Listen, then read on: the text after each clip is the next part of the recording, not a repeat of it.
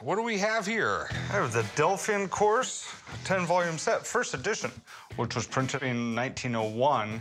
This is really cool. Where did you guys get these? I got them at a swap meet. So obviously you guys shop at the same store?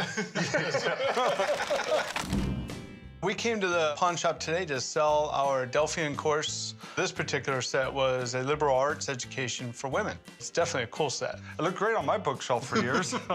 We tend to move a lot more than we used to, and to lug them around from place to place is just too much to bear.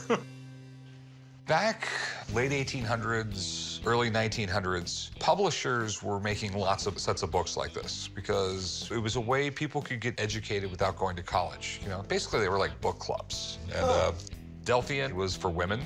Say you live in a small town, you know, your husband worked, you took care of the kids, but you could read a book at night, and one day a week your club met. They had intellectual discussions, and they talked about what they read about that week. It was a social thing, and you got to learn something. These cover just about everything. It was a really liberal arts thing. Medieval stories, history of music, conduct of life. This set of books, you know, would last you for years. By the time you were done, you had a much broader understanding of the world. It was a great thing for the time. So, what do you want to do with them? I'll sell them. Tired of moving them around.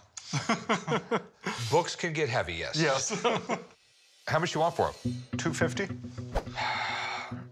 I know the second edition sold for $150. That person was really lucky.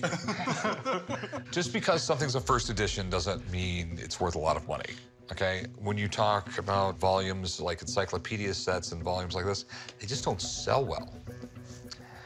I would give you $50 for it.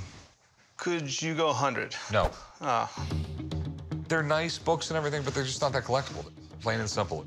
Would you do 60? Because that's easier to split.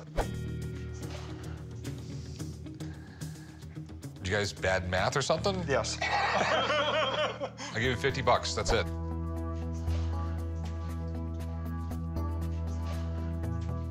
Okay, deal. All right. Cool, man. Thanks. All right, let's go up here. I'll write you up.